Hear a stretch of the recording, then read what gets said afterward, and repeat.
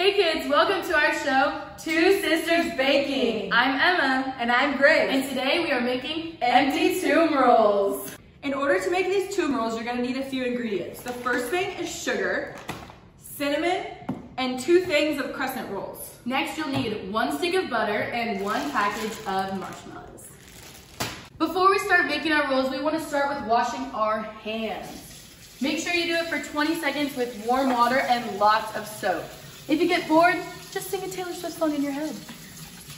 And then you want to make sure your oven's preheated. So you're going to go to bake and make sure it's at 375 degrees and you're going to press start. And if you need help with this, you can just ask your parents. First step is going to be breaking our crescent rolls open. There's a little arrow that says start here. And then you just pop it.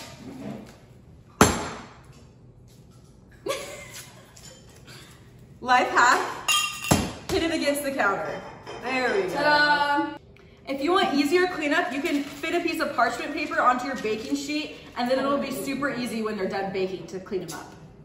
With your 1 stick of butter, place it in a glass bowl and put it in the microwave to melt it. 30 seconds should do the trick.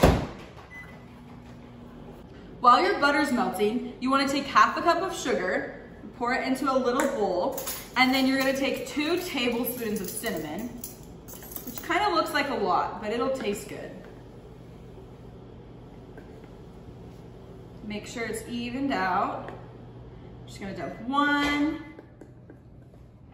and then 2 into the bowl. And then you're going to take this together and stir it to make sure that all the cinnamon and sugar is mixed together. Alrighty, now you want to unroll all of your crescent rolls and set them out very nicely because this is what we're going to be using next. To start the inside of the tomb, take 1 marshmallow and put it in your melted butter. Be very generous with this. Make sure it's totally coated in butter. And then place it in your cinnamon and sugar. Now you're going to coat it with cinnamon and sugar. Again, very generous. Make sure it's full. And then you're gonna place it in your tomb. And then once you get it here, you're just gonna wrap it. You wanna make sure that it fully covers the marshmallow because the marshmallow will spill out while it's baking. So there you go, it's wrapped, and then it's ready to go on your baking sheet. And you'll just repeat this until all the crescent rolls are full.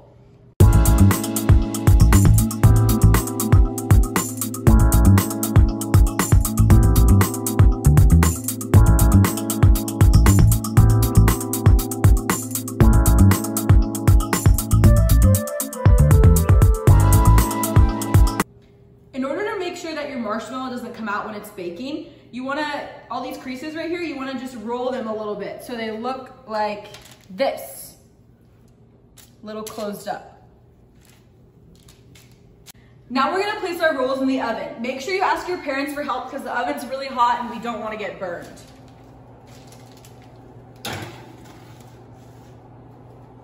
Now you're going to close your oven and set a timer for 10 minutes. Or until they're golden brown, so you want to keep checking. While you're waiting, make sure to do some Easter trivia to keep you busy. All right, Grace. What's the question? I think I have one. This is kind of a hard one, but how many days did it take for Jesus to rise again? Okay, think about it. Think about it. Pause it if you need more time. Pause the video. No cheating. Pause the video if you need more time. Are you ready? I think they're ready. I think they're ready. 3 days! Grace, I don't really have any Easter trivia left, but I do have some Christmas trivia. Christmas, you whatever. Yeah, she loves Christmas. I love Christmas. So, I have a hard question for you. How many days after Easter do you think Christmas is? Ooh, let me think. In the 200s maybe? I don't know. Kids, what do you think? Pause the video. And then find out. Christmas is 257 days after Easter. Don't let that leap year fool ya. Yep, that's just this year. Alrighty, Grace, last question. Since we're stuck in quarantine right now, what's your favorite thing to do? You're looking at it. I've been baking and cooking and help my mom make... I think that's our rolls! So you're gonna wanna turn your timer off and then take a little peek in. Alrighty, kids, our rolls have just come out of the oven and I think it's time for a taste test. I think so too. Alrighty. What? Look at that. there's nothing inside of it. Empty tomb. I guess that's what happened on Easter Sunday. Jesus wasn't in the tomb. He rose again. Hey Rancho kids, thanks for watching Two Sisters Baking.